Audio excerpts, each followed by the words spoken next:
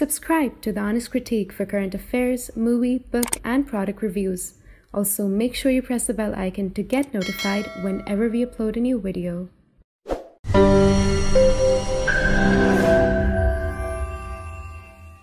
The views, information, or opinions expressed during the video series are solely those of the individuals and do not necessarily represent those of The Honest Critique and its employees. The following video contains strong language which may be offensive to some viewers. Viewer discretion advised. Hello and welcome to a very special episode we are recording today. I'm delighted to be joined by Einat Wilf, who is a former member of Knesset on behalf of the Labour Party, and she's the co-author of the book, The War of Return. Thank you so much, ma'am, for taking your time and speaking with us today. So before I go into the specifics, our audience are mostly Indian, and we both have a British Mandate territory after around 1947. But interestingly, India never had, or Pakistan as well, never had the British Mandate problem of refugees. We did have for a certain period after independence. But when we look right now, the refugee problem is bare minimum when we compare to the Palestinian problem actually during the same time. Could you lay out for our audience what led to this problem and this continuation of the problem for so long? Certainly. And looking at India actually helps explain the difference. Because if you're looking at the 20th century, empires fall, right? The Habsburg, the Ottoman, the British, ultimately the French.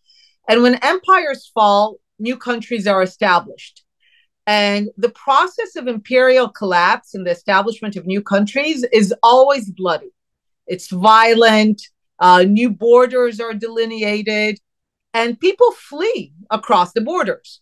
And that happens across Europe and Asia and the Indian subcontinent, in Africa and in the Middle East. So everywhere in the world, it was understood that the rise of these new states is essentially the end of the story. The empire is gone. You have the new states. You have the new borders. Typically, people fled or were expelled across these borders, typically going to the part of the border that was more ethnically similar to them. That's what's happening all over the world. And that's it. And basically, tens of millions of people become refugees in this way. They flee from war. They flee their homes. They get expelled sometimes. But the message to all of them, to tens of millions of people, was, this is tragic. You lost your home. It's very sad, but you move on. And that was the message for everybody. And the reason that the message was you move on was that it was understood that this is the only way to end the war. But the only exception are the Palestinians. What happened that the Palestinians were an exception? There's nothing exceptional in the establishment of a state after empires disappear. There's nothing special about war being fought over borders, over a new state.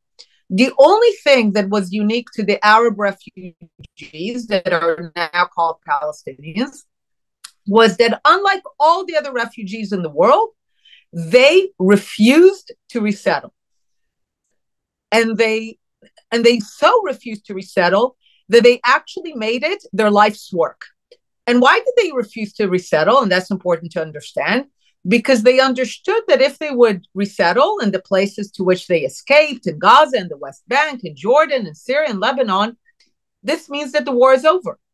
And they didn't want the war to be over, because they fought the war, once the British left, they fought the war against the Jews having a state. They didn't want the Jews to have a state anywhere in the land. So they fought a war, and they didn't succeed in preventing Israel from surviving that war. The state of Israel emerged, declared independence, and the Arabs failed to prevent Israel from declaring independence. And then they decided that they're still going to continue the war. It doesn't matter. Now, that's why they only declared a ceasefire. It kind of shows you the value of ceasefires from the Arab side in our region. So from their perspective, the war continued. And one of the main ways to keep the war continuing was to make sure that no Arab refugee ever gets settled. That was fundamental. And what they did to that is they took the agency that was supposed to settle them. There was a temporary agency created. And why it was temporary? Because it was supposed to settle the refugees in 3-4 years, and that's it, and close down. But they actually hijacked that agency. They made sure that it was called UN, so UNRWA, because they wanted to send a message that the UN is responsible and they're not responsible. I mean, they just waged war. There was a completely unnecessary war. They could have had an Arab state next to a Jewish state, but they decided to fight for there not being a Jewish state. So they fought a war.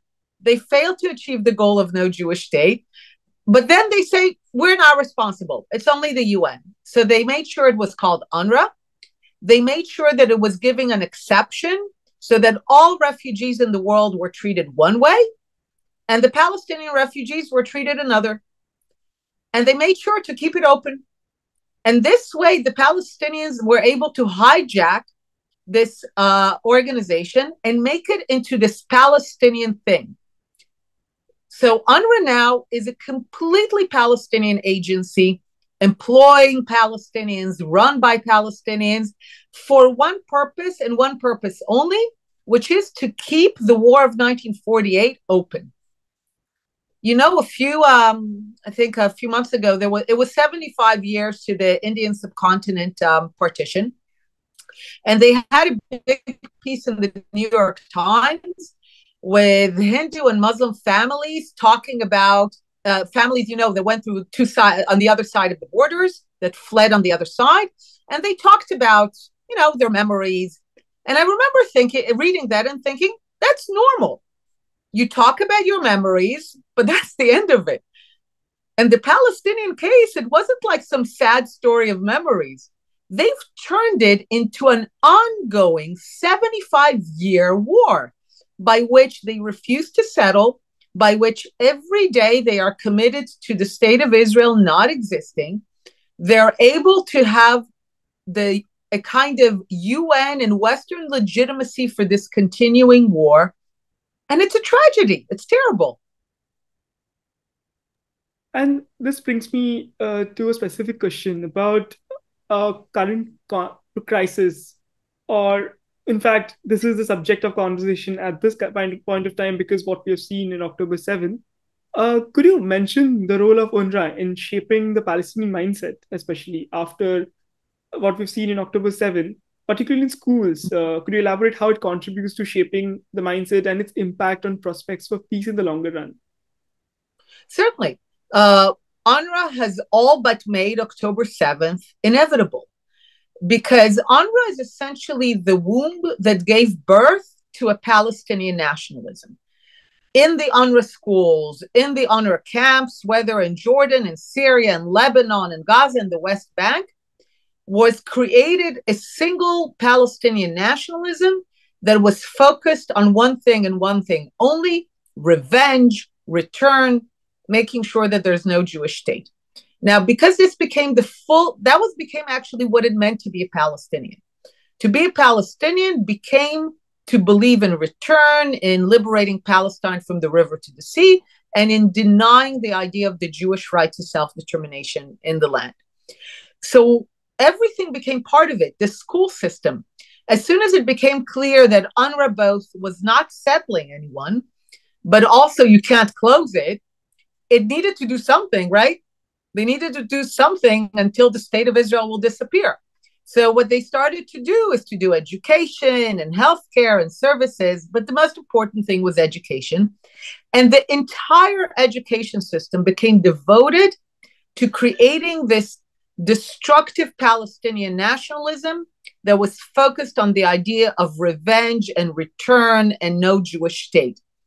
And as a result, it became natural that the graduates of the UNRWA schools, which is, again, Palestinian schools, the graduates of these Palestinian nationalist schools became terrorists. Because imagine that every day you go to a school that has the letters UN on it, you know it gets money from America and from Europe, and you hear there that there was once a lost paradise of Palestine, that was magical, and it was stolen from you by the evil colonial white settler European crusaders, and they stole it from you. And one day you will grow up and you will take it from them. Of course, you're going to grow up, and the first person to hand you a gun and to tell you we're going to liberate Palestine, you're going to join them. So UNRWA gives rise to terrorist organizations decade after decade. So the perpetrators of the massacre of the Israeli athletes in the 1972 Munich Olympics, they were from the UNRWA schools. The perpetrators and planners, the leaders of Hamas, those who planned the massacre of October 7th, they came from the UNRWA schools. They came from the UNRWA compounds that are mistakenly called refugee camps, but these are not refugees. Those are not camps. Those are just neighborhoods. So UNRWA is actually at the core of this militant Palestinian nationalism, and that's what it teaches. So the school system, the terrorism, it's all one thing. It's this whole Palestinian nationalist identity that is entirely focused on one thing, that the Jews will not have a state. It's a destructive nationalism rather than a constructive one. And moving on from this, I wanted to cover a little bit about another aspect of UNRWA. You suggested in one of the interviews that UNRWA's practices contribute to the inflation of refugee numbers, which further hinders the peace process. Could you tell us a little bit about that, and what specific changes or reforms do you believe are urgently needed to address this? Of course. So one of the ways that UNRWA supports this militant Palestinian nationalism and the idea that they are still refugees generation after generation is by inflating the numbers. How do they do that? The original war, there were about 700,000 Arab refugees. At the time, nobody calls them Palestinian. At the time, everyone understands that the word Palestine means Jewish.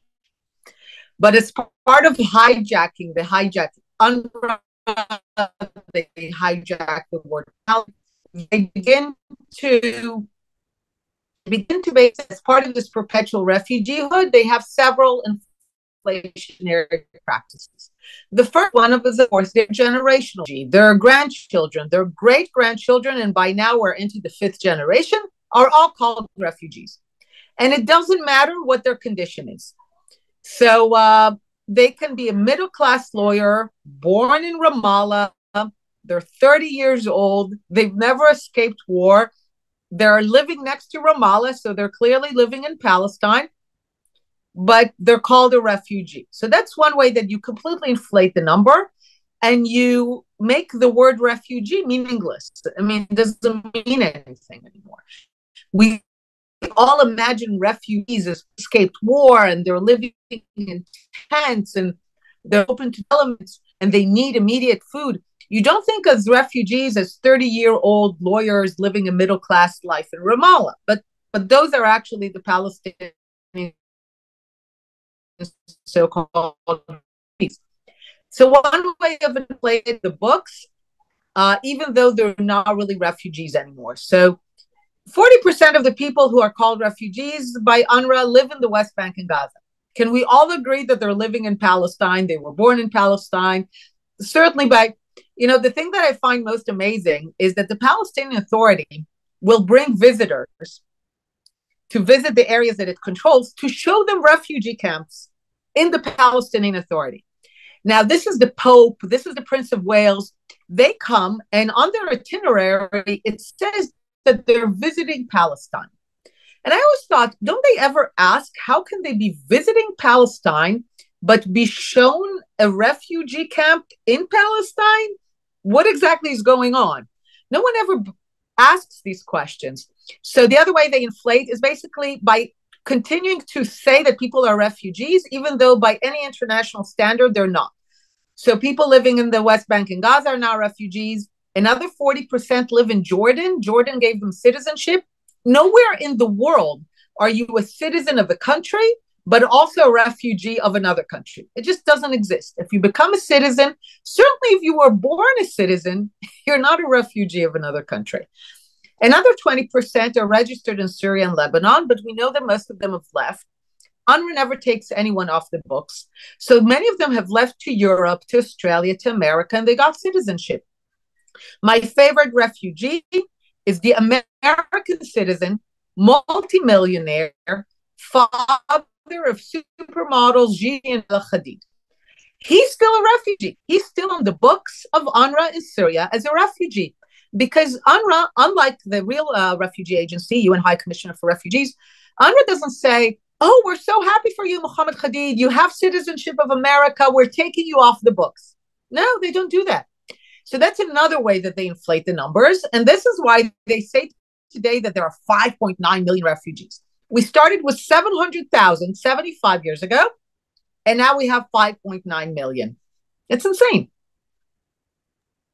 And especially since you're arguing that the Palestinians' fundamental goal, even in the school program that they have taught, is the destruction of the Jewish state, how can even international organizations and broad international community work potentially to change this perspective, especially when the perspective is destruction of other to live in their land? So first of all, they have to stop supporting it. That's the thing that I've been fighting for so long. I've been spending so many years. It's not just a few terrorists. The entire organization, the entire Palestinian nationalism is constructed based on negation, not based on, oh, we want to build a state for ourselves. We actually want the Jews not to have a state. Look at what you're funding. This is all you're funding. And I always told them, if you're funding that, it will always go to war. How can you ever expect anything constructive as people in Gaza continue to say that they care more about destroying the Jewish state than building a state for themselves in Gaza? You are guaranteed that every dollar, every bag of cement that you're giving them will go towards turning Gaza into a war machine. And I would tell them, you feel very smug about yourselves sitting here in Brussels and Paris and DC, and you think you're helping the poor Palestinians. I told them, you're just extending the war, and my people, I will be paying in blood for your mistakes. Like, how crazy is that?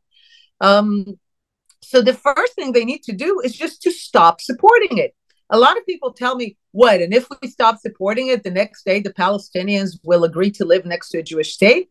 And I say, no, it's not going to happen the next day. But one thing's for sure.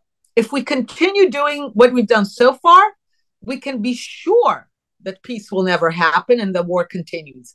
At least if we stop doing it, we at least have a chance. And it's interesting because I have something to ask you on this, because if the potential consequences for Israel or for the Jews might be the risk of becoming a minority within their state if they are forced to absorb a certain number of Palestinian refugees, if mandated by UNRWA. Do you see this demographic challenge affecting Israel's identity and the right to self-determination in their own land?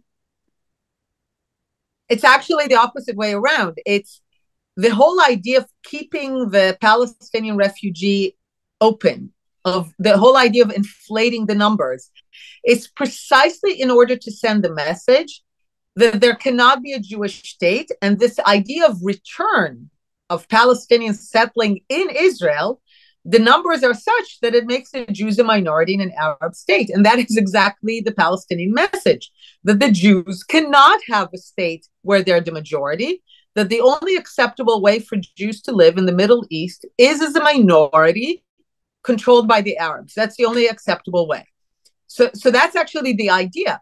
And UNRWA cannot force anything. UNRWA was hijacked by the Palestinians, but it cannot force Israel to commit suicide. That's what they want Israel to do, but it can't force Israel to do it.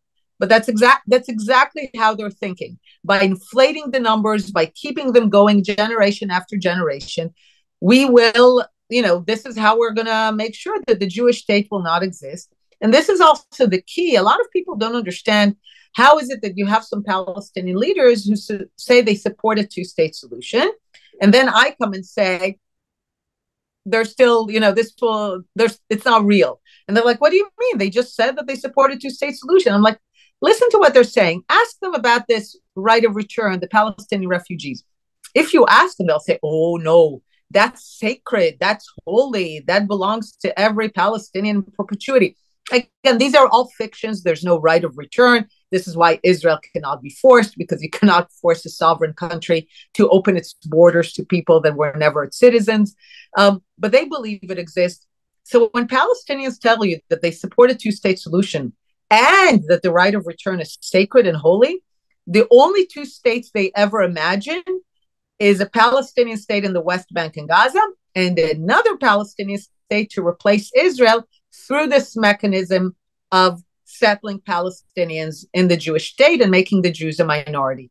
There was never in the last century, never, not a single moment when there was a Palestinian, not even leadership, a group whose vision of peace for two states included one state that was Jewish.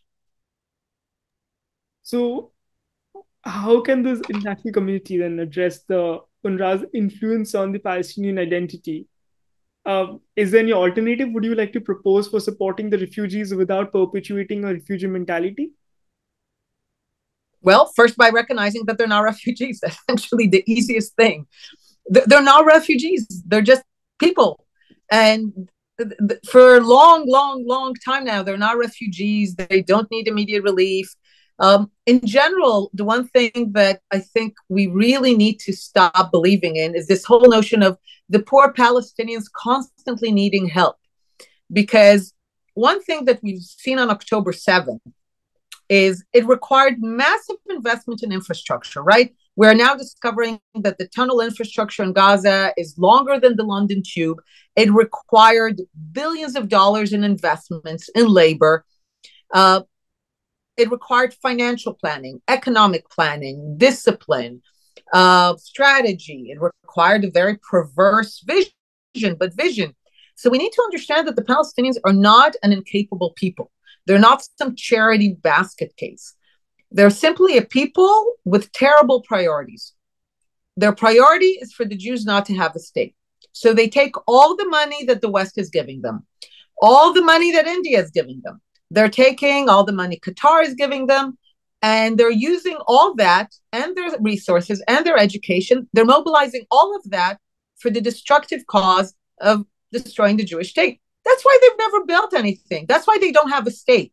Because every time that people told them, you could have a state, but the Jews also got a state, they were like, no, absolutely not good enough.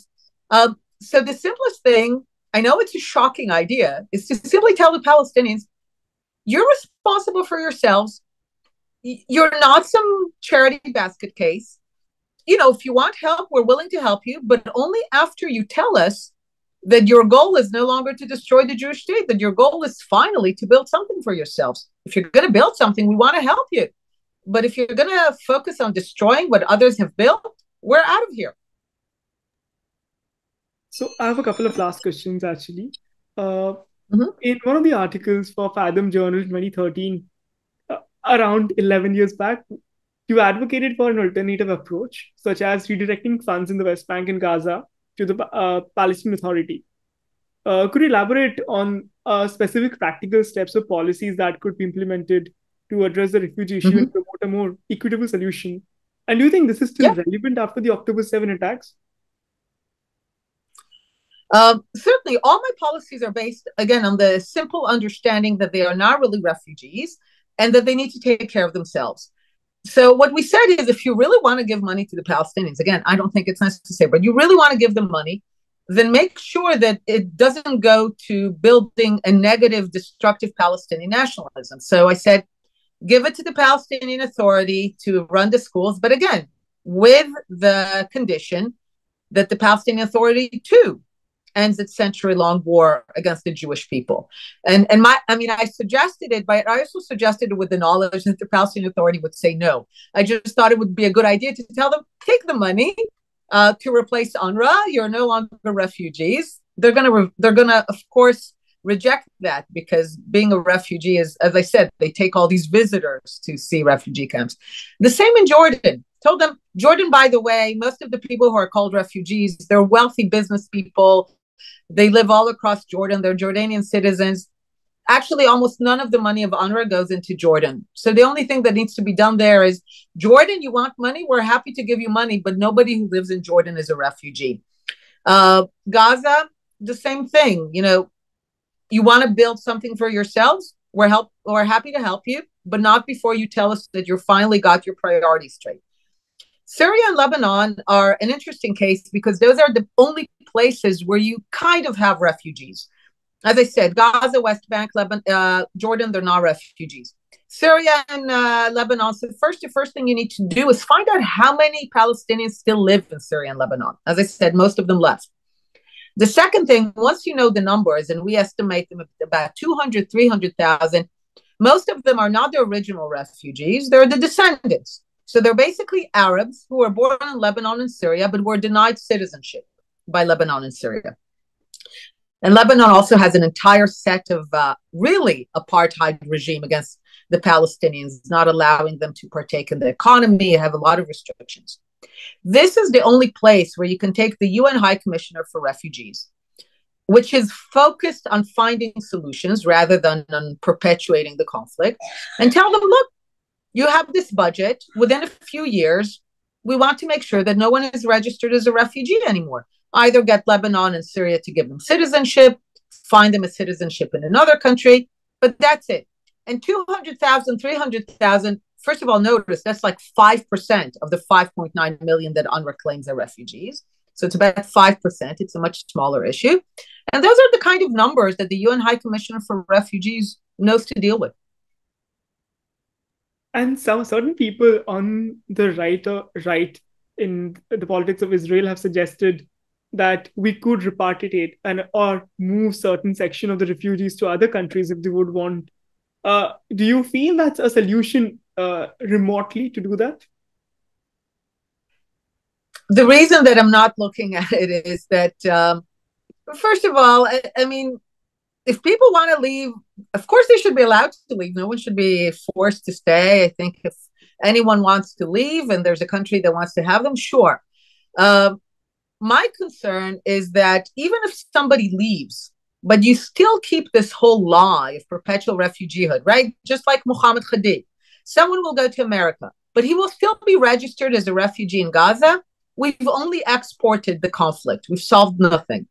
So for me, the question is not where they are on the globe. The question is, do they understand that the war is over, that the Jewish state is here to stay? Because for me, that's the key issue. And if they're going to fight me from Gaza or from, Paris or London, it's still not great. I want the conflict to actually be over. I want them to finally accept that they can live next to the Jewish state rather than instead of it. And the last thing that I want to ask you before I let you go is something which I've heard from one of your lectures, that you've compared the current situation to the post-war World War II situation, efforts to transform societies like Nazi Germany and Imperial Japan. Yes. How does this proposal could be applied to a similar radical vision for the transformation of the Palestinian society? Do you think it could be de-radicalized to be essentially to achieve long-lasting peace in the region? Let me put it this way. I see no other choice. The only other choice is to say, okay, perpetual war. We're going to build even higher walls. We're going to put more battalions, and that's it. But if you actually want to bring the war to an end, rather than have more and more and more war, then that's the only way to do it. Now, a lot of people are telling me, look, but the Palestinians are not like Japan in this. They're not like, yes, there are some parallels. There are some differences. But the most important thing that I take from the Japanese case is this. First of all, that the transformation of an entire society that was murderous. I mean, what they did in Korea, in China, I mean, those are terrible atrocities. So you can take societies that committed some of the worst atrocities, of course, not Germany, and you can transform them to societies that are going to be pillars of world peace, that are going to disavow war. So first of all, what I take from the post-World War II example in Japan and Germany is that it is possible. If you have determination, if you have a radical vision, it is possible. The second thing that I take from it is the understanding that sometimes that's the only way forward. Because a society is so mobilized for death, for terrorism, for atrocities, for war, that the only way that you end a war is by changing the entire society. So I see no other solution, actually. Well, that's all the question that I had. Thank you so much for taking your time and speaking to us. Certainly, and happy to be here. And